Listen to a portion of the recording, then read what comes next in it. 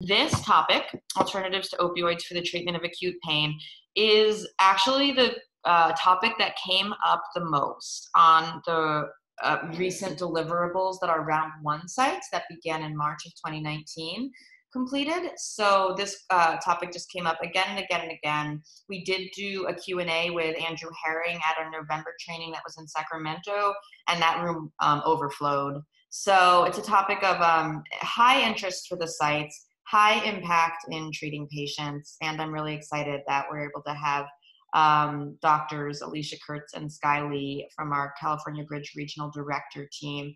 They are both currently based in Sacramento, though that will be shifting in a couple of weeks. Alicia is heading to Southern California, although she will still be involved with us. All right, so couple quick tech things.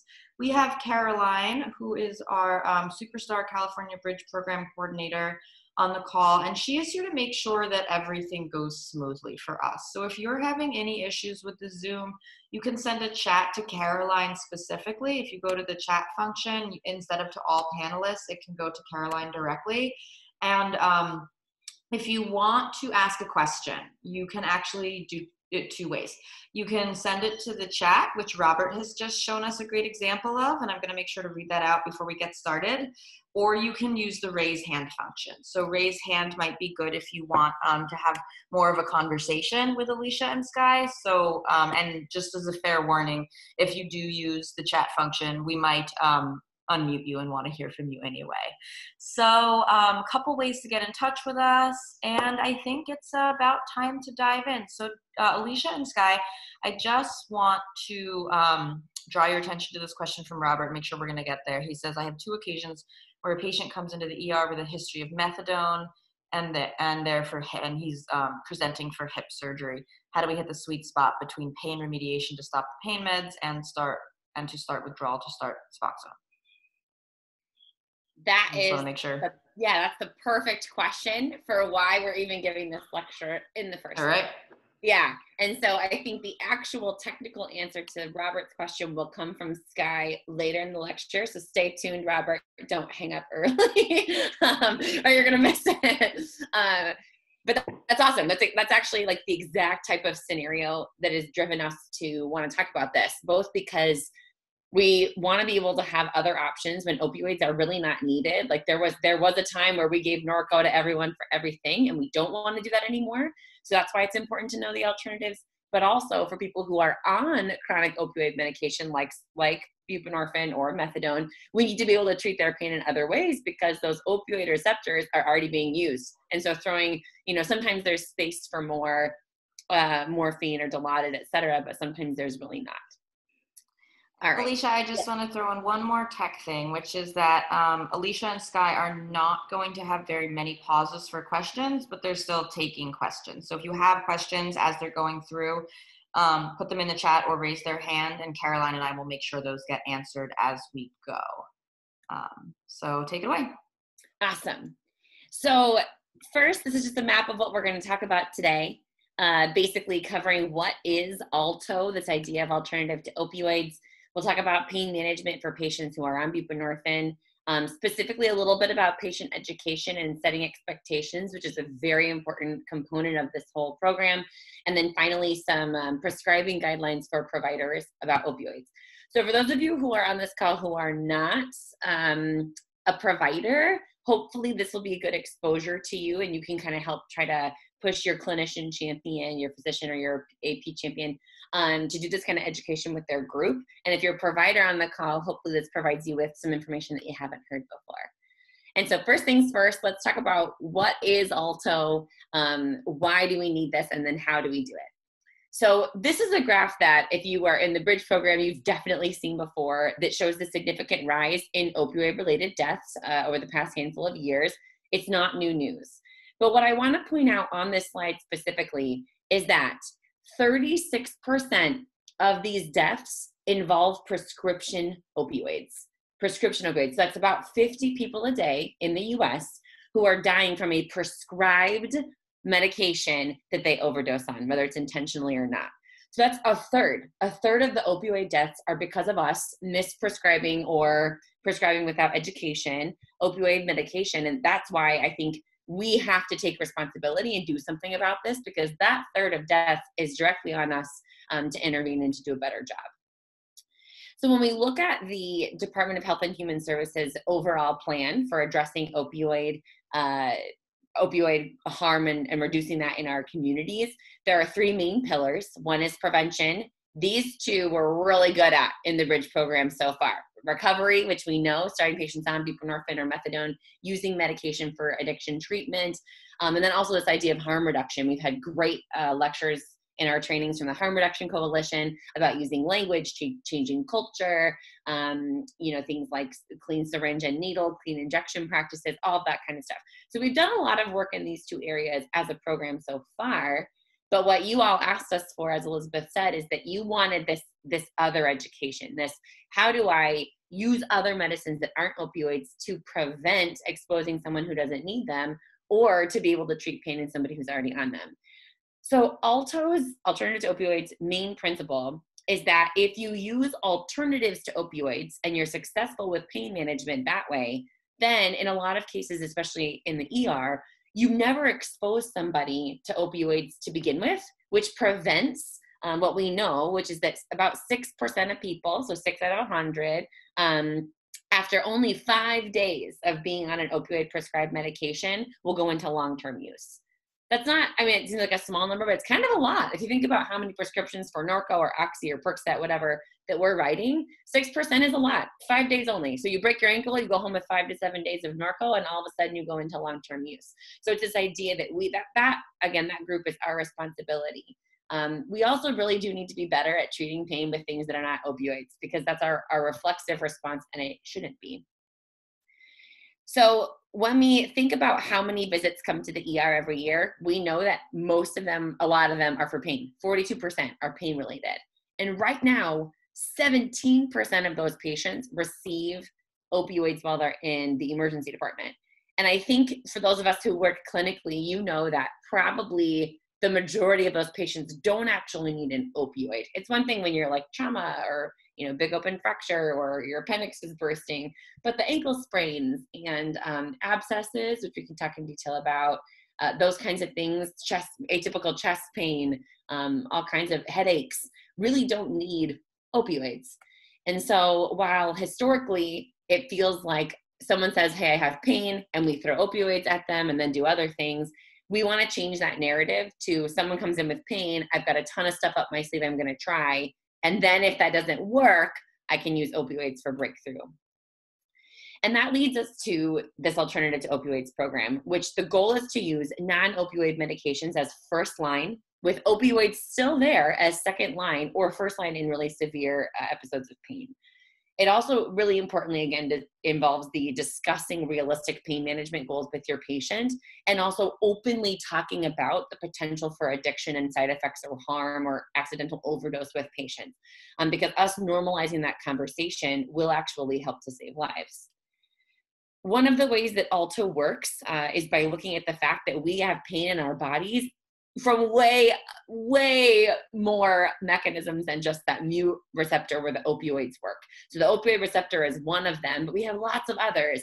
And so we're, throwing opioids at the one. We need to look at the COX system, the NMDA receptor, sodium channels, GABA. There's all different kinds of ways that humans experience pain. And so that's why this is going to include some of the medications on the slide and others too. There's a lot of other ways we can treat pain. I would be remiss if I didn't mention that this program started at St. Joseph's in New Jersey. It was created by two physicians, Dr. Mark Rosenberg and Dr. Alexis LaPietra. And literally everything I'm about to teach you, I learned from them or doing my own research, but I should just give a quick thank you to them. They were the principal investigators in rolling out an ALTO program in their hospital. And what they saw was that after 2 years, they were able to decrease their opioid prescription rates. And this does not include Suboxone or buprenorphine, but for their like Norco, Oxy, Percocet, those things, by 80% in 2 years, 80% fewer. And their overall opioid reduction rate in the ER, so while patients were there, was more than a third. I should mention that during the same time period, their patient satisfaction scores went up So it wasn't that they weren't doing a good job or that everyone just hates them. They just found ways that educating their staff, they could do a really good job without opioids. So there are 5 main areas of treatments, plus some ideas about procedure pain control in the ER, and we're going to run through each of them briefly here. The first one is, I think, a pretty typical patient that many of us have seen. You've got maybe a youngish 40-something-year-old male who comes in. He's got some flank pain. He says, hey, I have a history of kidney stones. This feels the same. He's kind of writhing around. He's nauseous. He clearly doesn't feel very well. He's obviously in pain, and it sounds to you like pretty classic renal colic. We all know that kidney stones are extremely painful. Nobody would doubt that. But what we don't realize is that you don't need opioids to do a good job controlling pain and renal colic. So the first line therapy for somebody who has kidney stone pain should be acetaminophen 1 gram, so 1,000 milligrams, plus an NSAID like ketorolac, which is Toradol. And by the way, if I use brand names, it's just out of habit. I promise that no pharmaceutical companies are paying me to say their brand name. It's just like when we say Suboxone, we've got nothing against, Subutex or the other ones. It's just what we're used to saying. But Toradol, 15 milligrams IV, and then some fluids. So I should note that studies have proven over and over again in a lot of situations that Tylenol plus an NSAID works better than either of those medications alone.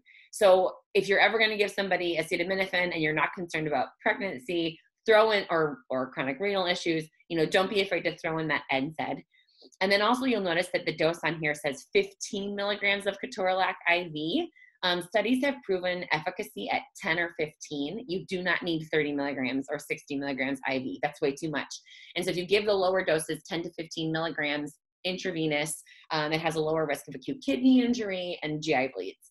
So we can easily go with the lower doses. If you're doing intramuscular, usually people are still using the 30, but you don't need 60. So try to embed those new doses in your brain if you're not already. 10 to 15 IV ketorolac or 30 milligrams IM. Tylenol, oral versus IV, have been compared many times, and they work the same. So even though people psychologically sometimes want the IV medication, don't hesitate to give oral Tylenol. It is pennies on the dollar, both for the hospital system and for the patient. And so that's one of those things where if the IV is not better, why would you give the IV if it's going to cost them less? If that doesn't work though, your kind of second line treatment is actually to use lidocaine. So we first studied lidocaine for pain, and not just localized anesthesia, but for systemic pain in the oncology world. And in 2004, they studied lidocaine infusions in their cancer patients and had great success. So then in the postoperative world, more into the late 2000s with a big Cochrane review in 2015, they looked at onc and postoperative literature and showed that there was immediate reduced pain that lasts up to 24 hours, plus overall less opioid use, quicker return to bowel movements, the decreased length of stay, all the things we care about a lot in the postoperative setting, along with less nausea and vomiting, and no difference at all in rates of death or arrhythmia or toxicity or other heart disease things that we would worry about as a side effect of lidocaine. So it was extremely safe, very effective, and the conclusion was that there was moderate to good evidence that IV lidocaine has an impact both on the pain score compared to placebo, as well as being very safe and efficacious. We first thought about this with renal colic because in Iran, they actually don't have NSAIDs. They only have, or IV NSAIDs, they only have IM. And so they were looking for alternatives to help people feel better. And when they saw this literature about the oncology world and the postoperative world, they started using it for renal colic. And that's where we first found in a pretty large randomized control trial that 0.1 milligrams per kilogram of IV morphine, which is a lot, it's a standard dosing technically, but you're talking like 6 to 8 milligrams of morphine IV, compared to 1.5 mg per kilo IV of lidocaine. The patients on lidocaine did better than they did with the morphine. They felt better. It was better on their pain scale. And then again, there was no difference in adverse events. For those of you concerned about lidocaine toxicity, remember that toxic doses of lidocaine are 5 milligrams per kilogram. So 1.5 mg per kilo is a very safe dose that maxes out at about 200. And that's run usually in a piggyback over about a half an hour. A lot of facilities will mandate that you put it on a monitor, but again, the science does not show any increase in arrhythmias or cardiac related adverse events.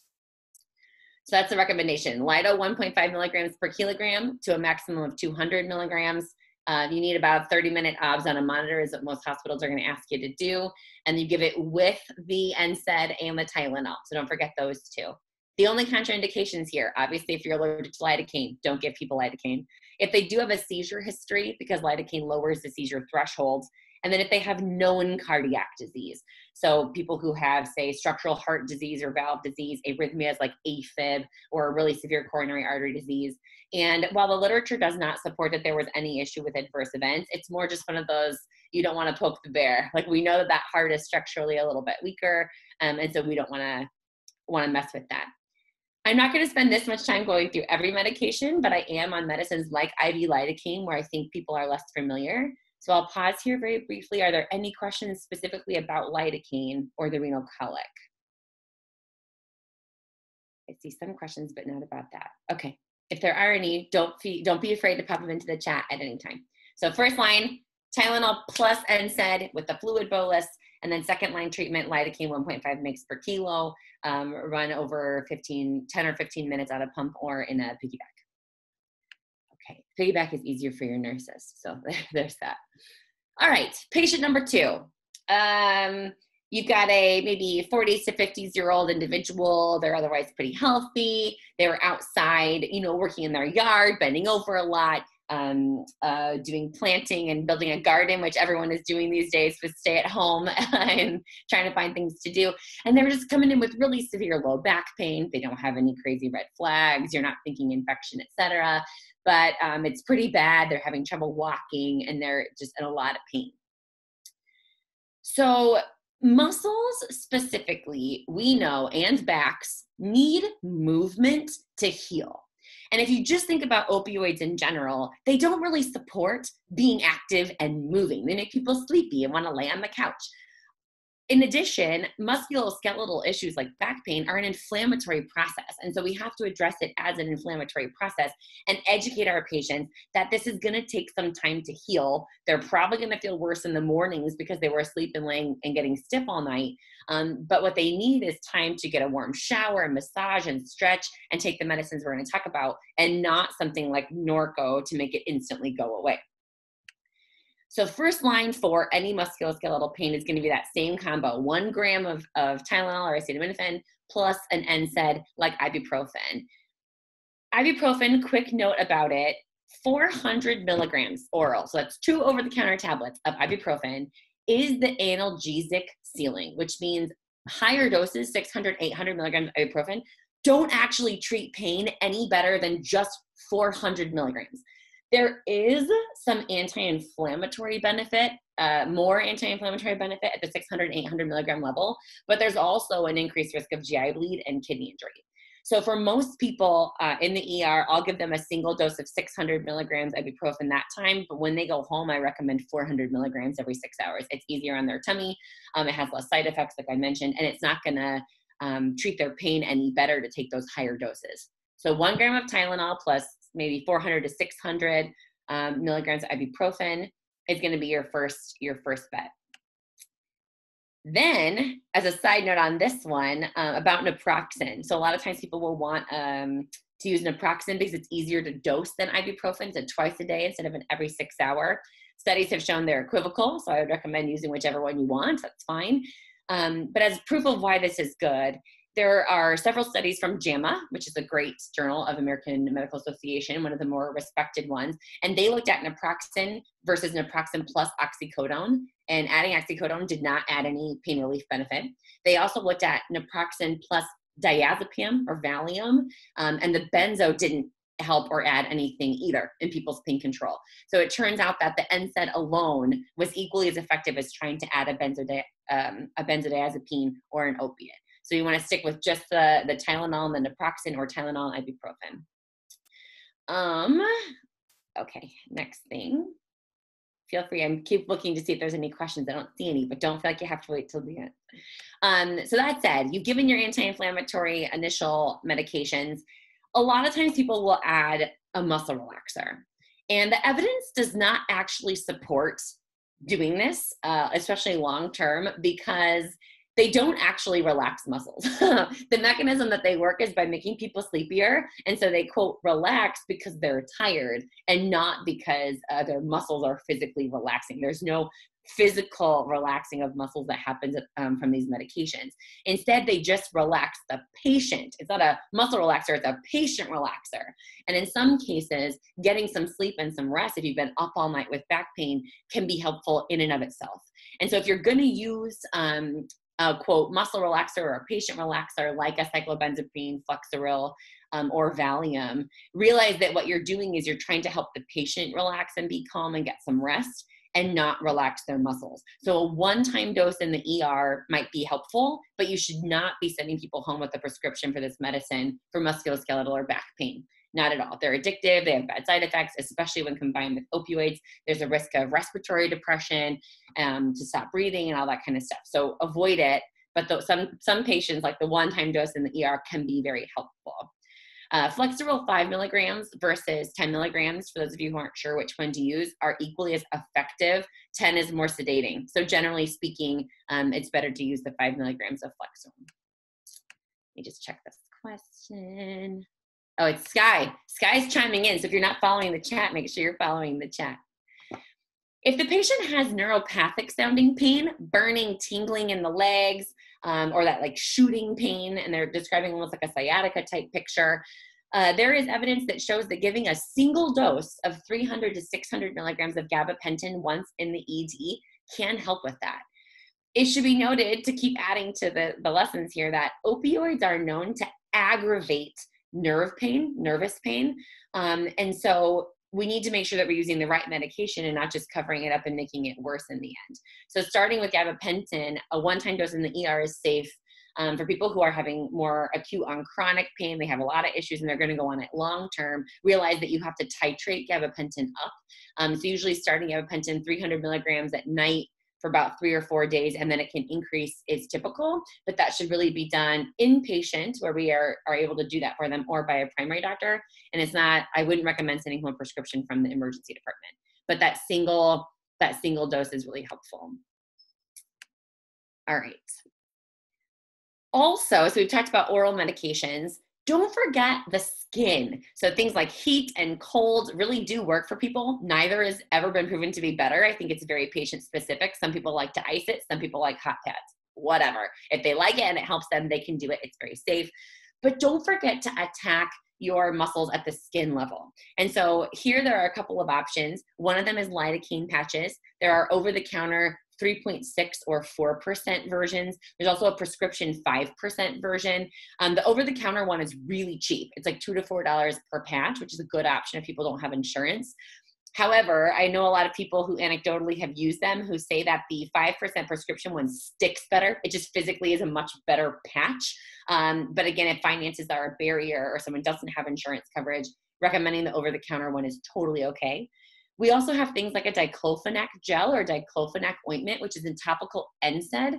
And the reason this is a great option is if you've got those renal patients or people who have a GI bleed who cannot take, or a gastric bypass surgery, and they can't have oral NSAIDs, topical NSAIDs are a very good second option because they work similarly. They'll help with the anti-inflammatory process, but they're not going to aggravate those other contraindications for being on NSAIDs.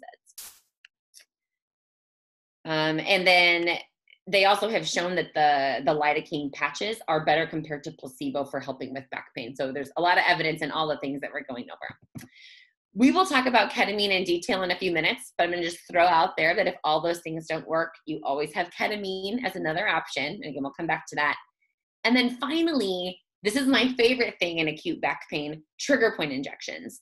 So these are very commonly used in pain management clinics or PM&R type clinics. And in some places, physical therapists can even do this.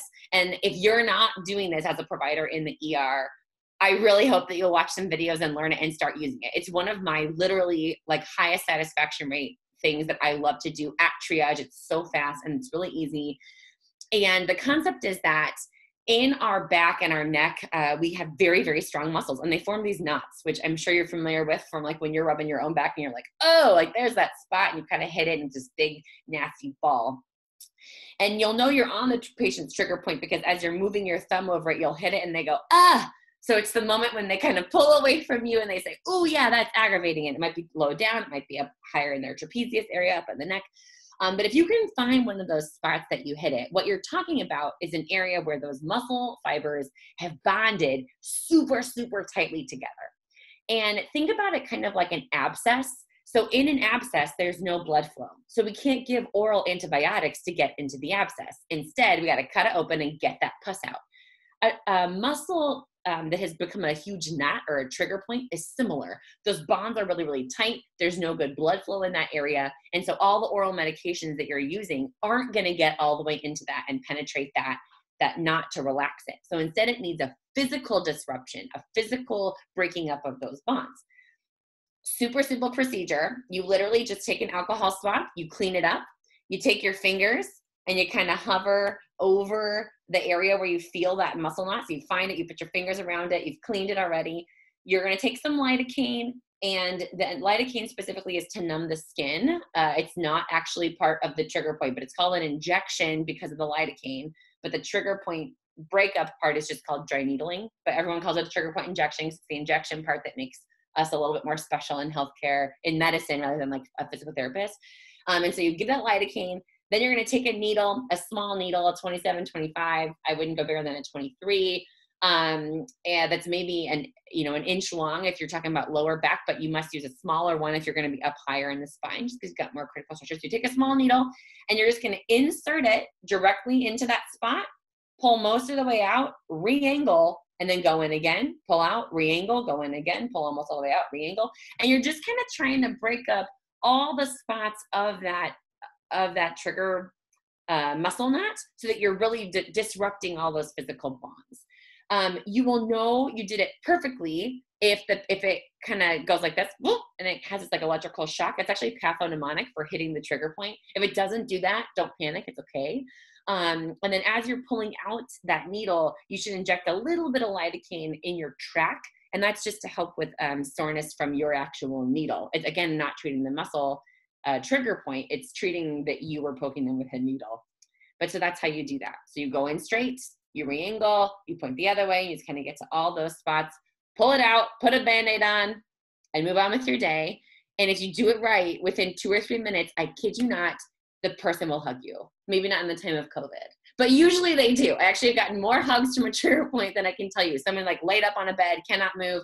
You do this to their one muscle knot, 2 minutes later they stand up. I had a 60-something-year-old guy where I gave him 0 medications. I did this and he got off the bed, started crying, lifted his wife out of the chair and started dancing with her. He was so excited. So really simple procedure. There are lots of videos about it online.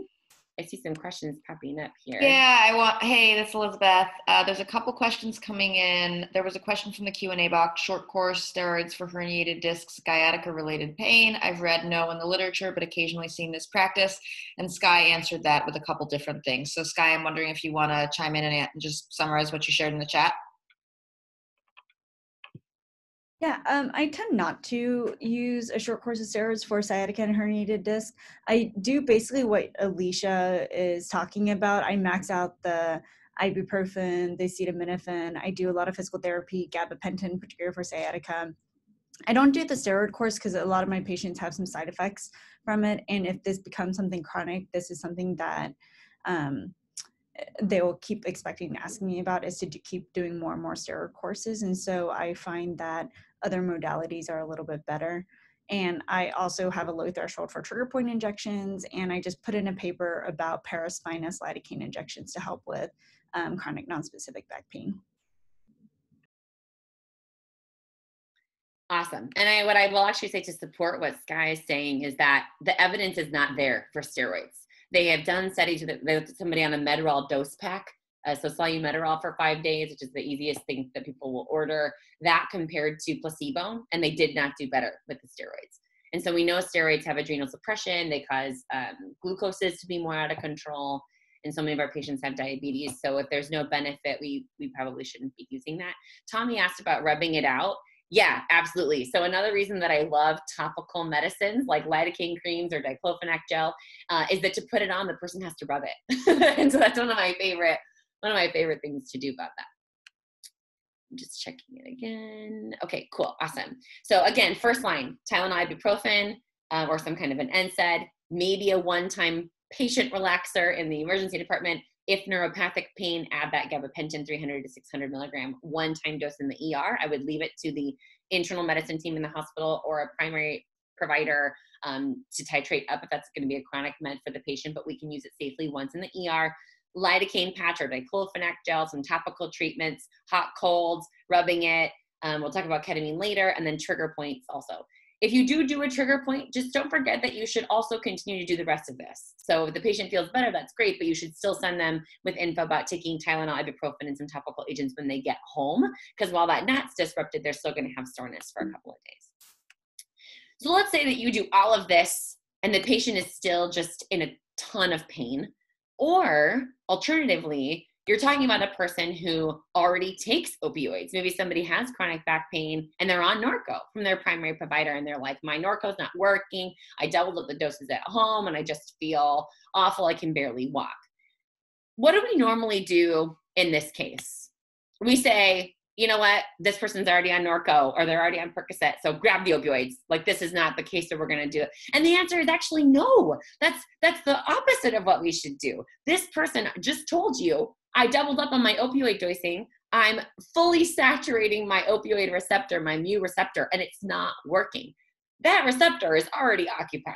So throwing morphine or Dilaudid or fentanyl at a patient like this is just trying to do more of what's not working. And eventually that circulating amount, since their receptors are full, is just going to cause them to get sleepier, and maybe they'll feel better because they're tired or feeling a little bit high, but it's not actually going to treat their pain any better. So realistically, the best thing to do is to go back to what we talked about before, which is to use these other modalities. And what happens then? The patient always says to you, those things don't work for me. I tried Tylenol in the past, doesn't work for me. I tried ibuprofen, doesn't work for me. And what you have to remember to tell them is like, listen, this is not your normal back pain. We are talking about an acute flare, an acute inflammation of your chronic pain. And so we are going to treat it with acute inflammatory type medications. And so this is what we're going to use. And then you go through it and you try it with them. Those patients I usually will end up doing one of the patient relaxer medicines, like a Valium one time in the ER, because I do find that with chronic pain especially, there's a lot of stress and anxiety that naturally come with having chronic pain. And so I tend to lean on those a little bit more heavily, again, as a single time dose in the ER, not for prescription for home. But then moving on from there, we do have some other options, one of them being ketamine. And when we talk about ketamine in this setting, what we mean is ketamine as the analgesic, which oftentimes we say subdissociative ketamine, because we know that we use ketamine for sedation, and that's not what we're talking about here. So less than dissociative, subdissociative or analgesic dosing. And the reason this is a great medicine is that ketamine works on the NMDA receptor, which is wide open for our patients, even if they're already on opioids, because not be in touch, just sitting there waiting for somebody to help take care of it. And ketamine is an antagonist. It shuts down the NMDA receptor, which helps wind down our neural excitation processes, which can be associated with pain. And so, again, throwing on tramadol or fentanyl, et cetera, isn't going to do it, but this receptor is wide open for us. At the sedation dose that we're used to, everyone knows, well, most providers would know that you're going to use 2 milligrams per kilogram IV or 4 milligrams per kilogram IM. That's our sedation, intubation, or maybe we're doing like fixing a fracture in the ER. That's the dosing we're using for that. In this case, for pain, when we talk about subdissociative ketamine, it's 0.1 to 0.3 milligrams per kilogram IV. That is really, really important to burn in your brain, but that's the right dosing, because if you go higher than that, but less than 2 mg per kilo, that's what we call the K-hole. That's like the recreational zone of using ketamine. And that's definitely not what we're trying to do. We're not trying to use it as a recreational drug or make people kind of agitated and sort of acutely psychotic. We're trying to use the much smaller doses, 0.1 to 0.3 mg per kilo IV, compared to the higher sedation doses, and staying away from that middle zone. Let me just pop in. Are any of these questions about ketamine? Hey, this Hi. Elizabeth. Not about ketamine, but Philip Ross asked, "Can we get the slides and video of this session? It would be so helpful for RX Safe Del Norte Coalition." Yes, and yes, and also I'll put in a plug that Alicia and Sky, as members of the California Bridge Regional Director team, are actually available to present at your coalition or to get on the phone with you and troubleshoot any questions you might still have after this presentation. So yes, we will send out the slides, we will send out the video, potentially not immediately, but it will be available soon. And then please consider Alicia and Sky as ongoing resources, not Zoom box heads that then vanish. We're Continue. real. They're real. They're real. Yeah, they're definitely real. Trust me. All right, carry on. This is great. Thank you. No problem. So the way that we usually give ketamine is going to be that 0.1 to 0.3 mg per kilo put into 50 cc's of NS, so piggyback, given over 10 minutes. You can also give it intramuscularly. That dosing is 0.3 mg per kilogram. You can also use it intranasally, and that's going to be 0.5 milligrams per kilogram, and it maxes at 50 milligrams. And the way you do that with any intranasal medicine, right, you put it into a little syringe. You want to use the very concentrated version and not be putting a ton of fluid in people's noses. But on the end, there's this little triangular atomizer. You do half in one nair, half in the other nair, shoot it straight back. It takes about 10 or 15 minutes to kick in. And ketamine lives in your system for about 30 to 45 minutes at this dosing. So you can repeat the dose after about 45 minutes if the patient felt better and got worse, or you want to try it again. And then if that works, maybe the patient continues to have breakthrough pain after. They do well for a while, the ketamine wears off, it gets worse, and maybe they're getting admitted. This one would take a little bit more work with your pharmacy and nursing teams for education so that everyone's comfortable. But a safe option is you can start a ketamine drip at 0.1 mg per kilo every hour until their pain is tolerable. And so again, the inpatient floors are not always comfortable with this, but usually you can get something past a nursing protocol passed through your ER that makes everybody more comfortable, so you can at least use it while the patient's in the emergency department. And sometimes once you've broken that crisis of their acute pain flare with these other things, maybe a couple doses of ketamine, a dose of the Flexeril, your anti-inflammatory medicines, and hours gone by, they took a nap, and now you're avoiding an admission for intractable back pain, and you never gave opioids, which is really helpful. So consider all of those options as well. People ask about the side effects. They're like, this is a recreational drug, and people go psychotic on it. What do you see when you give it at these lower doses? And the answer is not a lot. Some people report an altered sensorium. They describe it as like an out-of-body kind of experience or feeling a little bit off, but they're fully coherent and oriented and talking to you. They're not dissociated like they are when we give the sedation level doses. And there's no emergence phenomenon, which is sometimes people have a bad effect coming out of a ketamine sedation. That's not ever seen at these lower doses. According to all the literature, you do not need a monitor to be giving patients doses of ketamine. So ideally, once you've done education with your department, you could give an intranasal dose. The person can go wait in the lobby until you have a bed available or whatever. It's kind of like how we always talk about with buprenorphine. When people are less comfortable with something, they always want to throw monitors at it, but it's not actually indicated. All of the anesthesia and emergency literature that surround ketamine are supportive of that it's safe and not using a monitor as long as the dosing was appropriate. So the take home is that ketamine is a great tool to have in your toolbox for these more difficult to treat patients, and it is very safe and effective. We just talked about steroids. A single dose of dexamethasone has been shown in refractory headaches as well as in acute on chronic back pain to sometimes help with the analgesic effects of dexamethasone. So we're talking about dex specifically, not prednisone or salmeterol or others.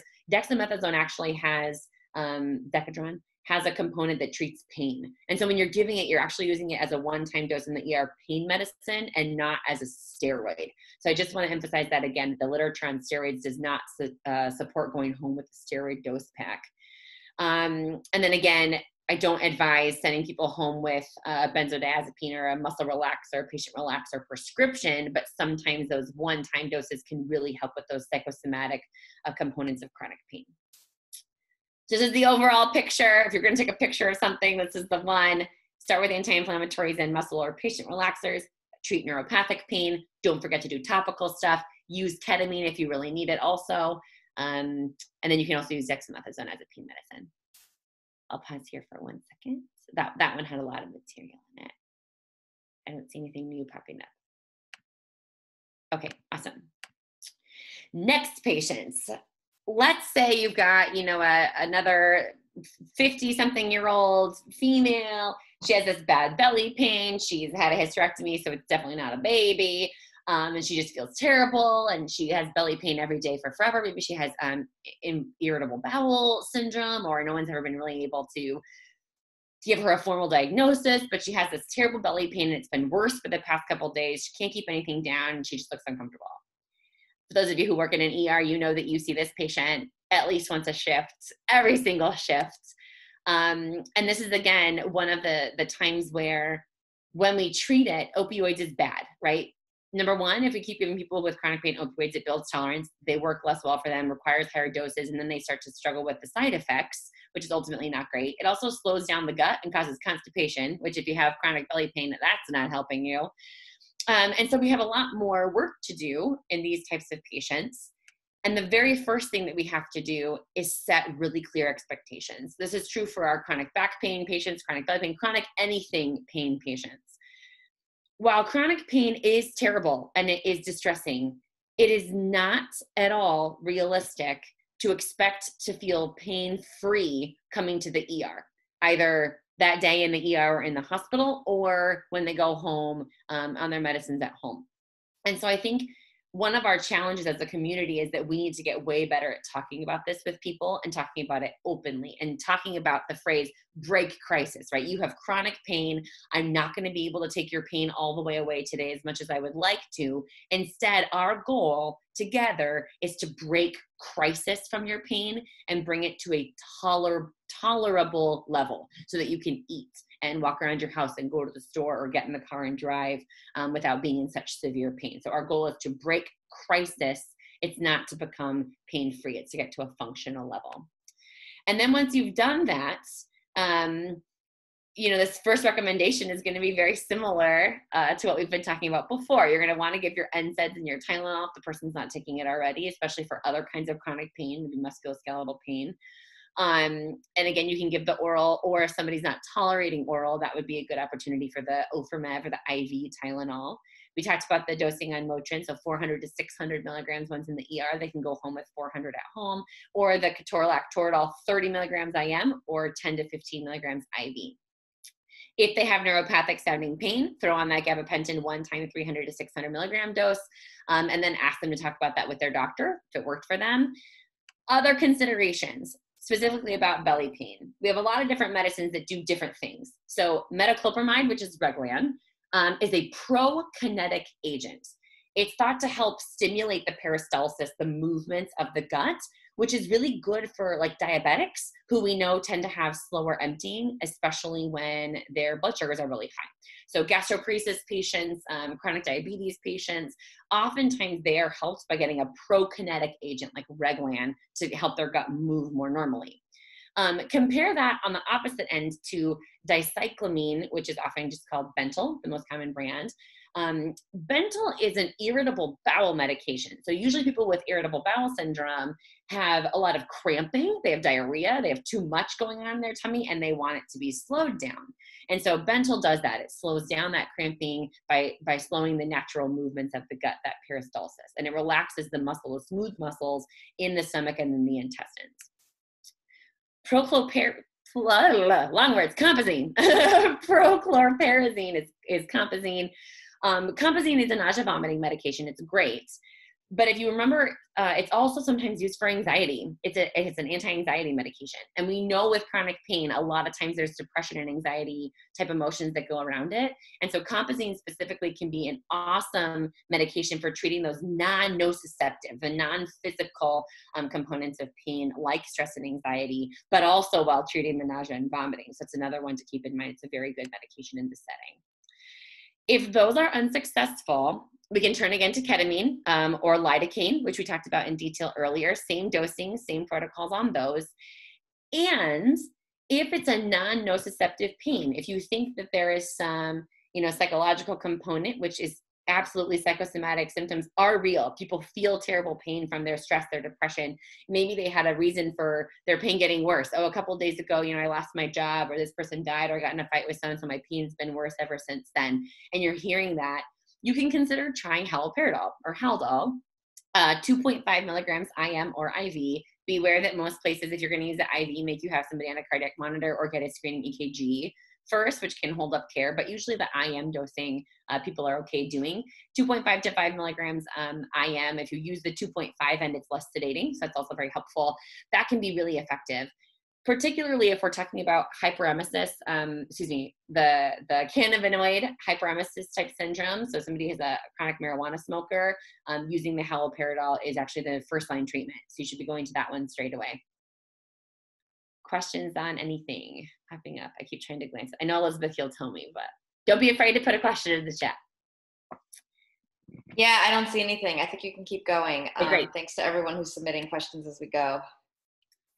All right, next protocol. And this one I think is familiar to all of us. Migraine. You have a person coming in with their pretty typical migraine. Again, no red flags. There's not a fever. You don't think it's meningitis, et cetera. They're like, this is like my typical migraine. It's been 4 days. I tried this and that and this and that at home, and I'm just not getting any better.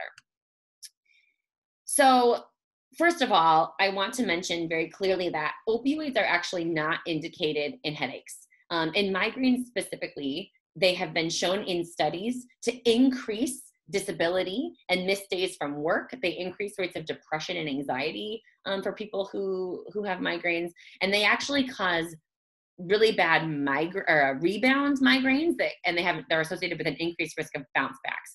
So patients who get opioids miss more days of work, tend to not get well as fast, and tend to bounce back to the ER more often if you're given an opioid for the migraine. So we just don't want to do that. And I would equip you with that knowledge, because sometimes I tell my patients openly, hey, they say morphine only works for me. Actually, did you know that while it makes you feel good right now, it's not going to help you in the long run, so I'm not really willing to do that today. So I use that data openly with my patients. And so instead, we're going to start with what we like to call the headache cocktail. I think most of our providers are familiar with that phrase. As you can see, there are lots of options for what can go into that cocktail, but typically you're talking about Tylenol and an NSAID. I hope you're seeing a theme here with that one. Same dosing that we talked about before. An antiemetic, so a nausea vomiting medicine like a Reglan or a Compazine. Again, I like the Compazine just for that anti-anxiety sort of component. An antihistamine, which is a smooth muscle relaxer. It'll help kind of relax those throbbing, pulsating vessels in our brain. And so diphenhydramine or Benadryl, promethazine, which is Phenergan, are the two most common. I know that Phenergan's getting a bad rap and kind of being taken out of a lot of our hospitals for different reasons, especially in the IV formulation, but it works well. But Benadryl is usually the one that everybody turns to. And then IV fluid bolus. So don't underestimate that even a little bit of dehydration can cause someone to have a migraine. And you bet that while they're laid up in bed with a migraine for 3 days, they're not drinking enough water. And so the fluids alone are actually a very important part, the rehydration. You can do all of this orally if somebody's migraine's not terrible, give them the meds, maybe use like the sublingual Zofran, and then once that all kind of kicks in, ask them to PO hydrate. That is possible, but for your severe status migrainosis, like eyes closed, can't stand, vomiting person, I recommend doing this all intravenously. So some adjuncts, if your headache cocktail doesn't work or you've got some specific features, you can actually do a trigger point injection. So let's say that it comes with a really stiff or like firm neck, or they've got some muscle knots in the back of their upper trapezius area that's bothering them. You can do a trigger point. That can help a ton. And then we also, if they've got a lateralizing, like a frontal, more lateral throbbing pain, consider a sphenopalatine ganglion block. The sphenopalatine ganglion is a collection of nerves that live right in the back of our nose. They are, for those of you who care, it's a parasympathetically and autonomically innervated ganglion. And so the theory is that it's possible migraines might be a result of some autonomic dysregulation. And that if we can use lidocaine to anesthetize the nerve bundle associated with that area, we could wind down that headache cycle and kick the migraine in a pretty easy way. So you can use a long Q-tip soaked in lidocaine to do this. I don't recommend it. I think that's torture. If you've watched anybody get a COVID swab, it's pretty miserable. So instead, what you can do is you take about a half a cc of 4% lidocaine, so pretty concentrated, or 2% would work too, but 4% ideal. And you split the dose again with the atomizer, the triangular atomizer, and you just spray it in the one side of the nose. You go on the side where the headache is. Your main target is that laterality. If it's right throbbing frontal, then you're going to hit the right nerve. If it's the left side, then you hit the left nerve. The only contraindication would be an allergy to lidocaine, and the only side effects people have ever seen really is that sometimes their noses bleed. So just don't be surprised if their nose bleeds. And if you follow Academic Life and Emergency Medicine, or Allium, there's a great video on their website of exactly how to do this block. Elizabeth, feel free to interrupt me. I see some things popping up, but I just don't know what to say. After the headache cocktail, again, we mentioned with the back pain that sometimes a single dexamethasone dose can help as a pain medication, not a steroid. You can also try magnesium, 1 gram over an hour, which is a smooth muscle relaxer. That's another option. Yes, Elizabeth. Yeah, Tommy is asking about CBD oils. And we also have some groups already asking you to come and present this to other groups, but we'll take those offline. So Sure. Yeah. Sky, do you want to comment on the CBD thing? I just don't, hold on. Okay. I talk about it in a way of kind of like how I talk about multivitamins. If you have the money and you want to try it and you want to use it, sure, but there just isn't any evidence on this. And I know some people swear by them, and I just talk about, like, I'd rather have people rubbing it on their legs and smoking it to protect their lungs. And so I could talk about it more in like a risk reduction type of way. And I just really tell them there's no evidence that I know of. If it's working for you and you have the financial support to do it, sure, stop for any side effects, etc. But if not, I wouldn't waste my money on it. That was better than I could have said. I'm glad I chirped that to you. But yeah, the bottom line is there's no evidence for any of that stuff yet. Who knows what we'll find in the future, but there's no good studies supporting it. It's decently harmless as long as the person's not getting side effects. So if it works for them, it works for them. All right, a couple of less, so let's say that you do your headache cocktail, maybe you added those and then you didn't work all the way, so you added magnesium, maybe another bolus, and maybe you tried dexamethasone. The person's still having a lot of pain. And when we say a lot of pain, we mean more than 50% of what they started with. So if their pain like went from a 10 to a 2, that's pretty successful. But if their pain went, it was a 10, now it's kind of an 8, I can open my eyes, but I'm still in a ton of pain, that's not quite good enough for us. Your options might include Haldol, which we talked about, the IV or the IM, if you're thinking about nociceptive pain, so stress, anxiety, those kinds of things. And then also, valproic acid or Depakote is used a lot in the neurology community to prevent migraines. And so what we found is that there's some evidence to show that a single 500 milligram dose of valproic acid put in 50 milliliter piggyback over about 20 minutes can be really helpful. I wouldn't go using it all the time because usually you just don't need it, but that is another tool to stick in your arsenal that can be really helpful. And then you can see on here that like if it gets really bad, you can just knock people out for a minute. Like give them propofol once when they wake up, see if they're feeling any better. But I personally don't ever do that.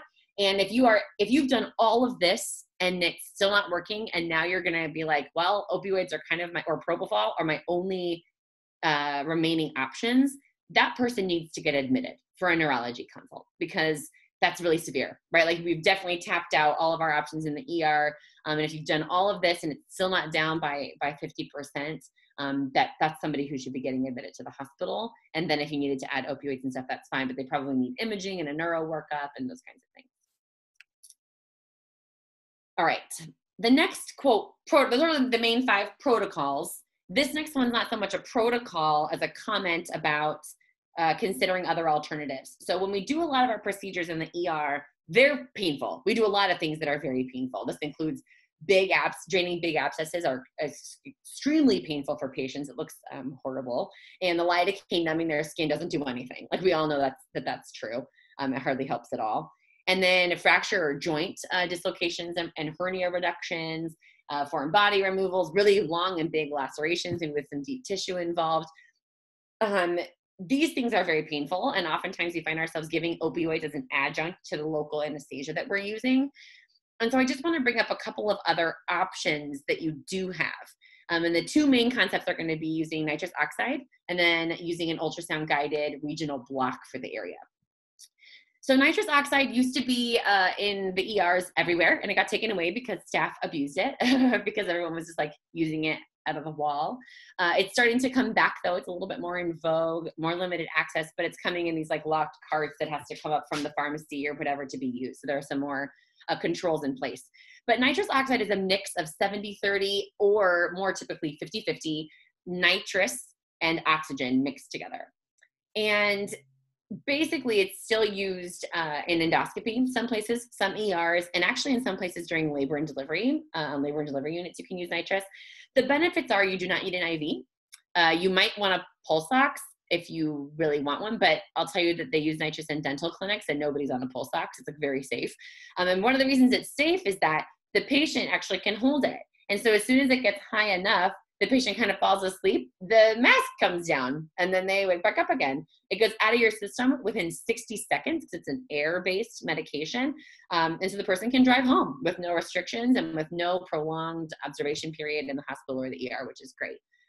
Again, it does, oh, and there's no NPO status needed. Like you don't have to have not eaten or drank anything for 6 hours, so that's very helpful. Again, there's some downsides like the abuse potential. Some patients who have claustrophobia don't want to hold a mask on their face. And it's definitely better to not be using inhaled medications for patients with chronic lung problems, really severe asthma or COPD. It's also not recommended for ear infections or people who have sinus issues or bowel obstructions because it can lead to more trapped gas in those smaller areas, which would be a bad thing. And then it's not recommended for first and second trimester pregnancy, although again, it's safe during labor. There's a slightly increased risk of miscarriage and infertility. So that's a possibility. And then we generally just don't use it for altered or psychiatric patients. We don't want to make them more altered. But the take home here is that nitrous is simple, fast acting, really safe in most patients. And again, it also bodes well because it's very efficient and fast to use. There's no observation periods or monitoring, et cetera. But your hospital would have to have it on formulary. The other thing is we could give a 2-hour, 3-hour lecture alone on how to do ultrasound guided blocks. But what I'm going to do instead is throw it out there as a concept that if you are still using opioids for wrist fractures and reductions or ankle fractures and reductions or even hip fracture stuff in your hospital setting, it is worth getting trained in using ultrasound guided lidocaine blocks. It provides prolonged pain relief for the patient. It's much, much safer than using stronger opioids or even sedation like propofol, et cetera. And so hematoma block and regional blocks are something that we would want to make sure our teams knew how to do to facilitate better, faster and better care with these types of procedures.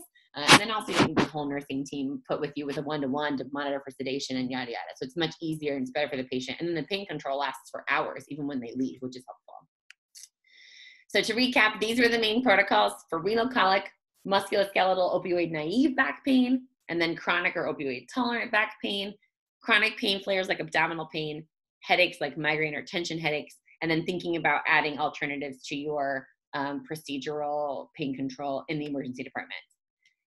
It is important that if you're going to use any of these meds, you do need to just know their correct doses and their side effects and who should and shouldn't get them. I'm not going to go over all of that right now, but thinking specifically about like pediatrics, pregnancy, cardiac patients, diabetics, it's just important to know who should and shouldn't get these medicines. And then just a quick plug also that there are other ways to treat pain that are absolutely effective, things like music, or aromatherapy, a laughter distraction, like keeping your patient entertained while you're taking care of their lac repair or whatever, hot, cold, elevating extremities, and then even some meditative stuff. Like there's, this is a really good example of a finger labyrinth that for some people, tracing that finger garden can provide them a lot more calm. And so don't forget about your non-medication related adjuncts too. And there's a link on this slide that has a lot more great information about it that you could look at if you're interested. And now I'm going to pass things off a little bit to Skye, and she's going to talk about more pain management for patients like ours who are on methadone or buprenorphine. Hi, Alicia. This is fantastic. What a great lead-in. Before we start the case, I did want to address the question earlier about methadone. For opioid use disorder, we have three medication options. We have methadone, buprenorphine, and naltrexone. My first line are methadone or buprenorphine, and it's really easy in terms of which one that I pick for patients because I just ask them, because they always have a preference, and they, most of the time, 99% of the time, people have already tried either methadone or buprenorphine and they know what works. I'm family medicine trained, so I think about it in terms of like, when we offer birth control, the best birth control is the one that the patient's gonna take. And so it's the same thing with methadone and buprenorphine. Which one do you like? Which one works for you? Sometimes the methadone is nice because people need that structure and they need the wraparound services, especially if their lives are already very chaotic. Sometimes it's also nice because some people, when you start them on buprenorphine, there's a lot of clarity that happens, and a lot of people have had trauma, and it can be very difficult to address all of that trauma now that buprenorphine has so much more of that clarity. And so sometimes methadone is nice to help blunt some of those, not to like take away all those feelings, but to help blunt some of it, to really help make it a little bit more manageable for people. So I offer both, and I use both. For patients who are doing well on methadone, I do not switch them off to buprenorphine. I only switch people off if this is a request from them, or if they've had adverse reactions, or there's like contraindications for them to taking methadone. This is a case, this is actually a clinic patient of mine. I had this lady who was seeing me for buprenorphine refills, and her source of her pain was her knee osteoarthritis. And I said, hey, do you want to get surgery for your other knee? And she said, no, I can't have surgery because they're going to take me off of my buprenorphine. And last time it was terrible, so I don't want to go through that. She is the only person I know that has had a bad knee replacement. Most people I know love their orthopedic surgeons. They are so happy. They're like demonstrating their knee and their hip replacement. And so I just want to say that this is like very significant. Deciding to take someone off of their maintenance medication is no small thing. So yeah, you can go to the next slide. Yeah, so this is our acute pain management algorithm. We have two. One is a little bit more geared towards the emergency department and critical care. This is more for the med-surg units. I love Alicia's discussion about ketamine and IV lidocaine, and if we could use that on the floor, I would 100% do it, but no hospital will let me do that. So this is structured a little bit differently. But if you go to the next one, I always continue their maintenance buprenorphine. I do not take it away. The risk of relapse, the withdrawal, the having to titrate back up is really, really challenging for people. So I just continue it. If they're on daily dosing, I will split it to help with the analgesic effects of it. And Elizabeth, you can jump in. Hey, Tommy is asking, does Bupe take away 100% of the pain here? So it depends, right? I think the discussion with pain isn't really about taking away or eliminating the pain. It's about how do you make pain manageable and how do you still function? So it's not like you're not going to be able to feel anything. It's more about how do you get the things that you want to get done, and how do you not suffer from this, right? That comes to our next part about like promoting calm and comfort. So with my clinic patient, I said, okay, that shouldn't be happening. People shouldn't be taking away your buprenorphine. Some hospitals still do, and I strongly encourage my patients, if that ever happens, if it's something scheduled, I tell them to give me the contact info of the surgeons so that I can talk this through with them.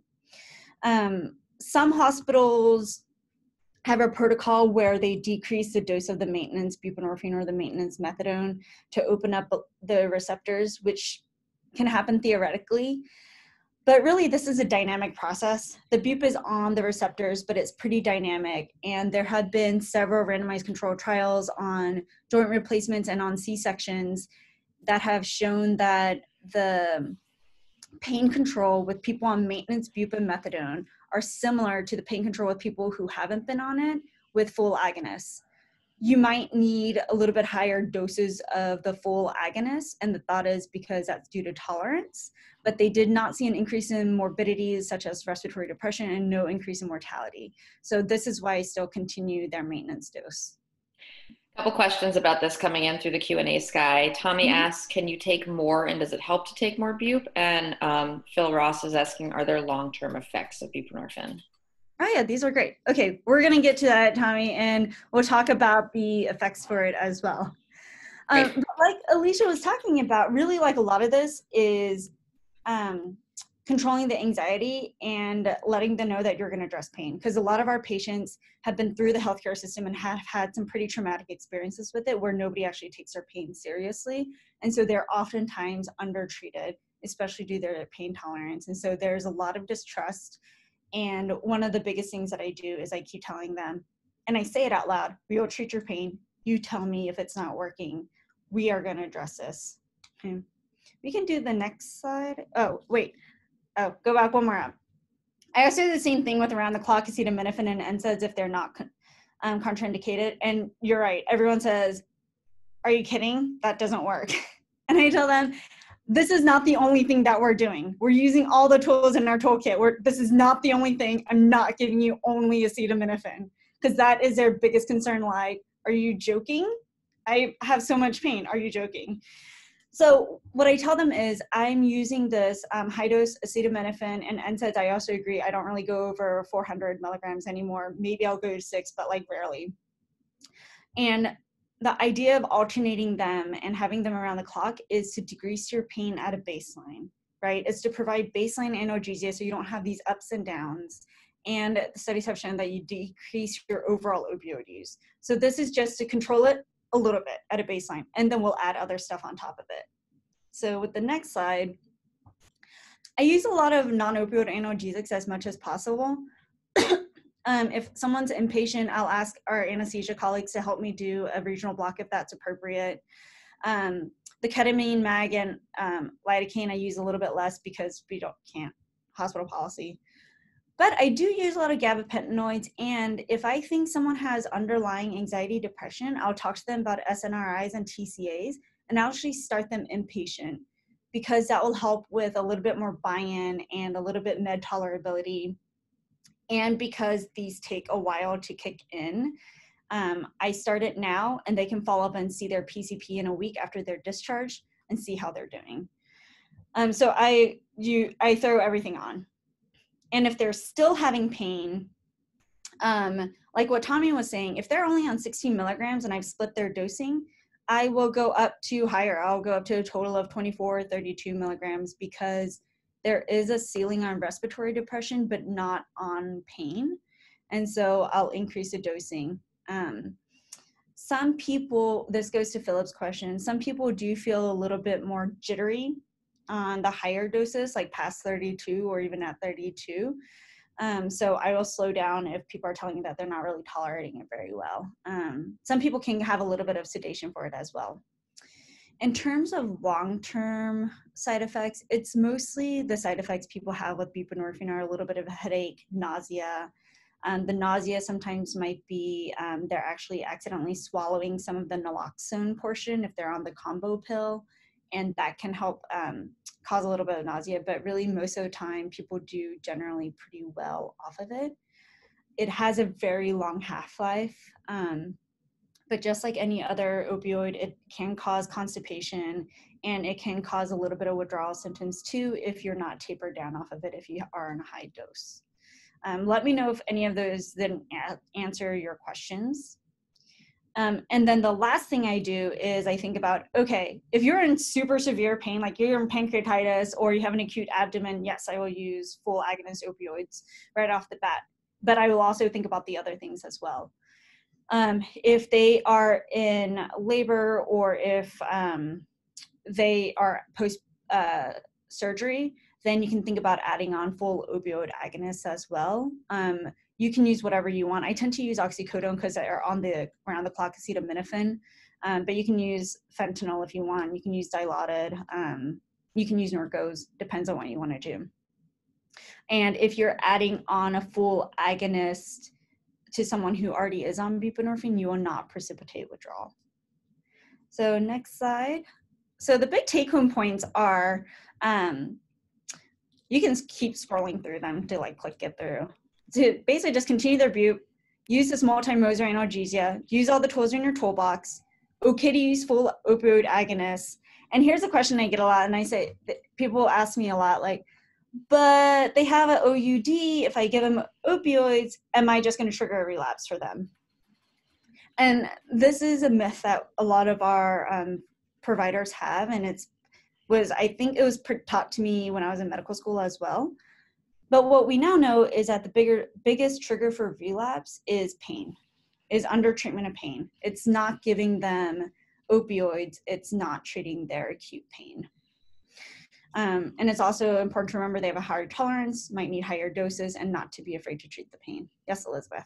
Hey Sky, one more question on this topic. What about if they are having problems urinating, sex drive, and would any of this make a patient sterile?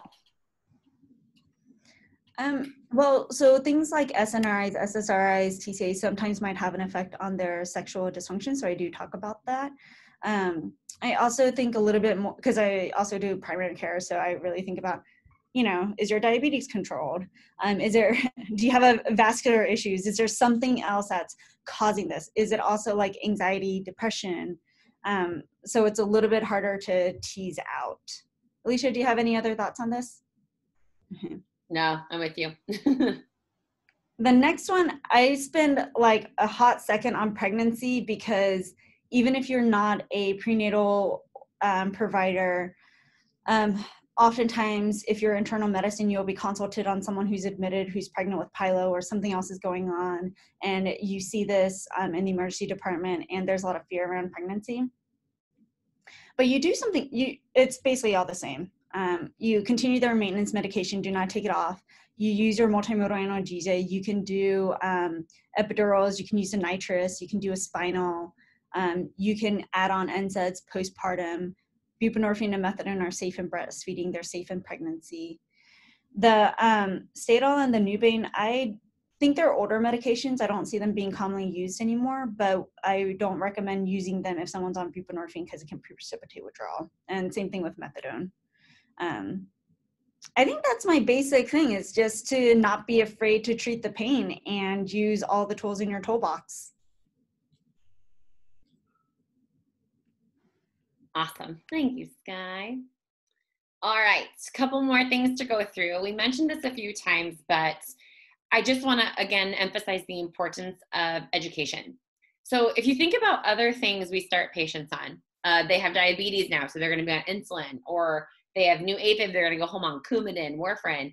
We spend some time talking to patients about that, because these are medicines that, if used incorrectly, can be really dangerous or cause harm, but when used appropriately, really help treat somebody's acute disease process.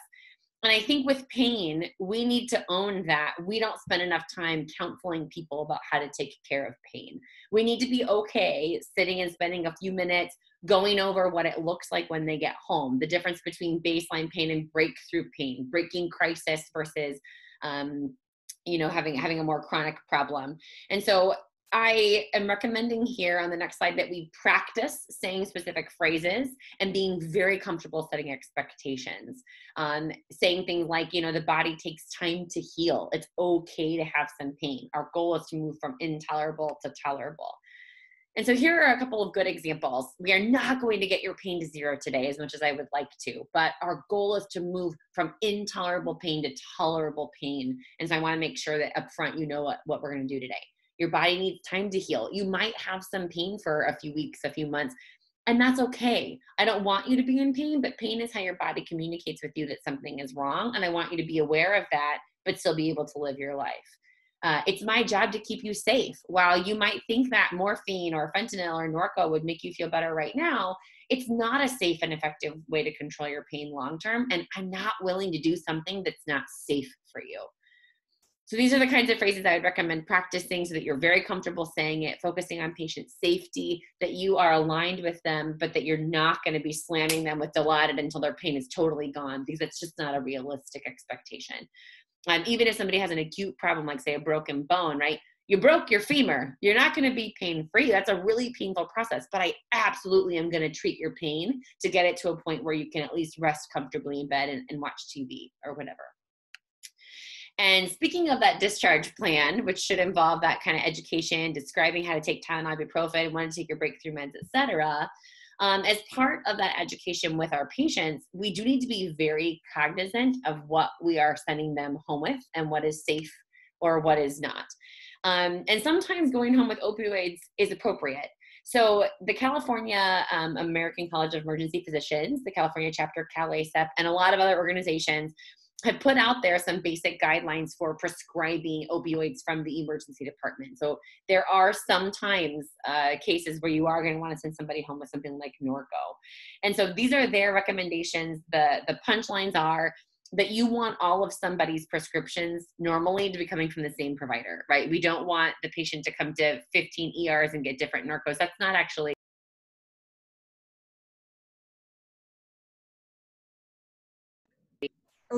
You're muted for a second. Yeah, someone just muted me. I'm not sure what happened. It's okay. Anyways, we also don't replace lost or stolen prescriptions for acute pain opioids. And I want to be clear, like I would not extend this for like people who are on buprenorphine. If their prescription got stolen for their MAT, I would re-prescribe it. But for the acute pain treatments with Norco, Percocet, Oxy, we shouldn't be replacing those. And then we also aren't using long-acting controlled release opioids like fentanyl patches. You shouldn't be starting somebody usually newly on methadone from the ER. That's not really, we're not as good about it. Low threshold, plus follow the state guidelines for checking that cures database, which is really important. And then if you're giving somebody an amount of pills as an acute on chronic thing, aiming for about 3 days supply only, and then doing a really good job with your education for the alternatives. Questions on that? Yeah, Sky said this is beautiful. Yes, talk to them about how thinking about their health, not just today or tomorrow, but also 15 to 30 years from now, right? And so us slamming people with opioids right now is not looking at their longevity or their success in the long term. And so as a final thing, next steps for you. And my hope for everybody on this call is that at your site, establish a nurse and a provider dyad that could be the champions for this. Have them go through this education, maybe come up with like a one-pager you share with your staff, share our webinar to everybody to get them educated, work with your pharmacy to make sure that the right meds are on formulary, that you have things like ketamine, that the nurses have a protocol for being able to give it, especially in the ER, or using lidocaine for pain. Work with IT if you have to come up with user-friendly order sets, which can take some time, but really will lower the threshold of people using these medicines if they're easy to access. And then working with your hospital system or your site to have prescription guidelines and again, ALTO protocols.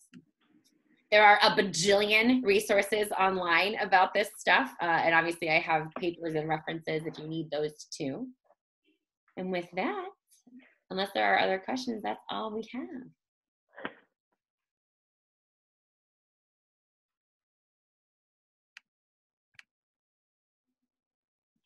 All right, everyone, we've got about 10 formal minutes left in this session. So now's your time. If you have questions for Alicia and Sky, yeah, I agree. It's amazing and informative. Thank you for that feedback. Any other questions? What's coming up on this topic? I know we have a number of sons on the line. I'm curious if any of the sons have been, asked questions by providers that they weren't sure how to answer about this topic that they want to share. And otherwise, we'll wait a few minutes for questions and just know that Alicia and Sky are here for you as part of California Bridge to answer these questions. And I want to explicitly say that even though the formal funding is coming to a close, California Bridge will continue as essentially the primary technical assistance provider in the state of California for this type of work. So right now on our website, bridgetotreatment.org, there is a technical assistance request form, and any hospital in the state, regardless of whether you've ever had a MAT program, ever been funded by California Bridge, ever met us before, can go ahead and fill out that form, and you should get a pretty rapid answer. So that exists going forward forever. So here's a couple questions coming in. What are some best practices related to referrals to opiate treatment from ERs? And then another question, the first question that Robert asked about the patient who had surgery and had previous OUD issues and a history of methadone. So, Robert, there are a few different options the way that you can tackle this. If the person wants to be back on methadone, then you don't have to wait for withdrawal.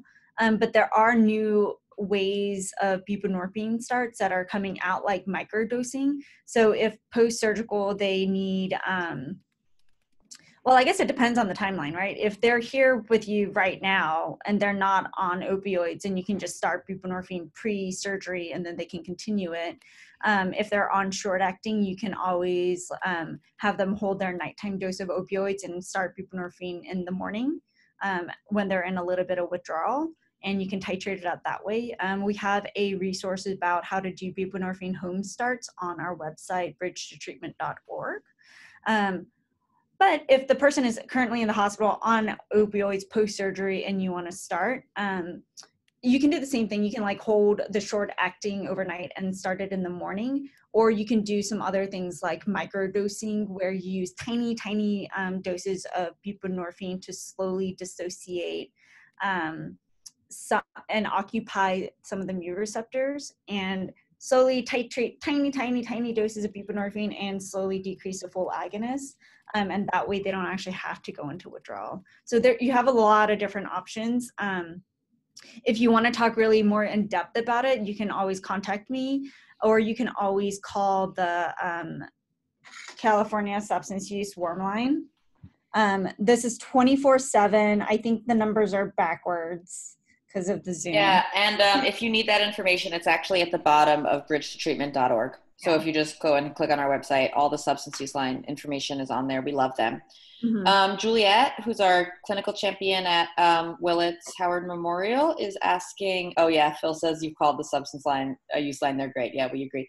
Are there flow sheets for ALTO on the Bridge site that we can download and laminate? Sky or Alicia, I know you both have had your hands quite in our implementation materials. So what do we have for people? Yes, I have a non-bridge-ified version, but we are working on a bridge-ified version, if that makes any sense. So, and there are a lot of, like, on that resources page, which again is in the slides, but there are a lot of copies of it out there that exist, like from the American College of Emergency Physicians and all kinds of people that you could use in the interim, but we are working on a pretty bridge version for you. Yeah, so Juliet, if that's something that you want right away before our formal toolkit comes out, which is going to be in about 8 weeks, just reach out to me directly. You have my email, and I'll get you in touch. One thing I'll throw out too is if you're at a Dignity Health site or Common Spirit Health site, we are also in the middle of helping them do a system-wide rollout with this same education, and I do have a Dignity Health branded version of the guidelines that I'd be happy to share with you. So if you're interested, email me, Alicia at bridgetotreatment.org, and I will connect you with the system-wide group. So it's not for every single hospital, but if you're at Dignity Health, definitely email me and plug in. Great.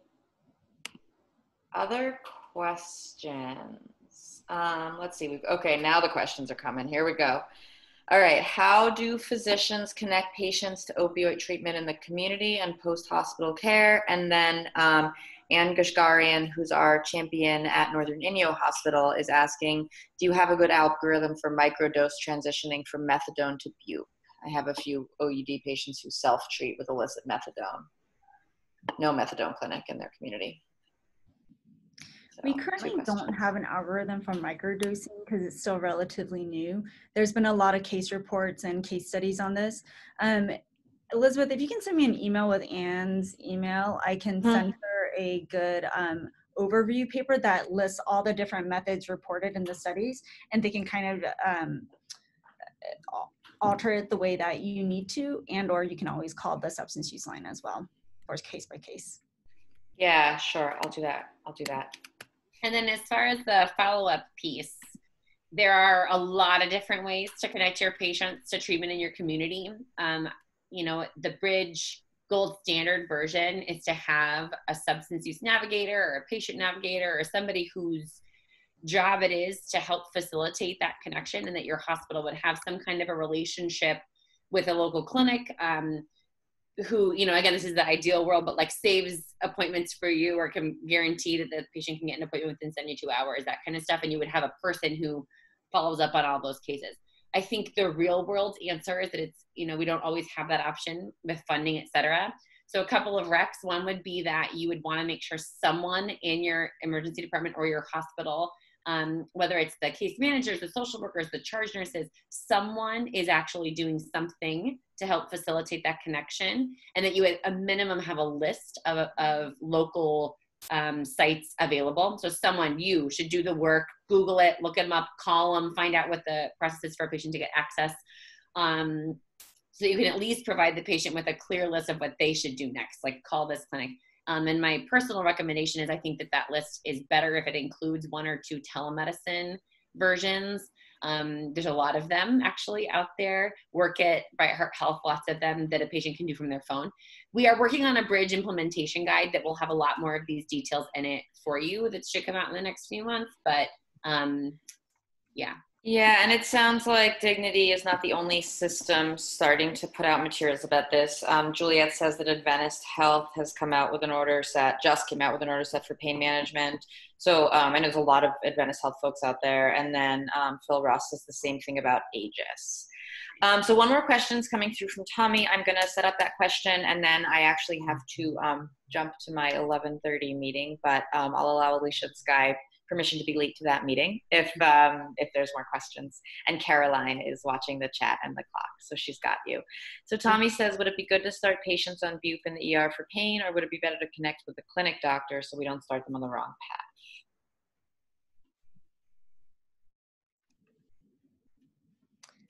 So the question was, sorry, I was looking for the paper. That's okay. It's would it be good to start a patient on bup in the ER for pain, or would it be better to connect them with a clinic doctor so they don't start on the wrong path? Both. I think you could do both, right? Like if they have an OUD particularly, you can do the split dosing. If they have OUD and chronic pain, if they only have they're opioid naive, like they just have chronic pain, I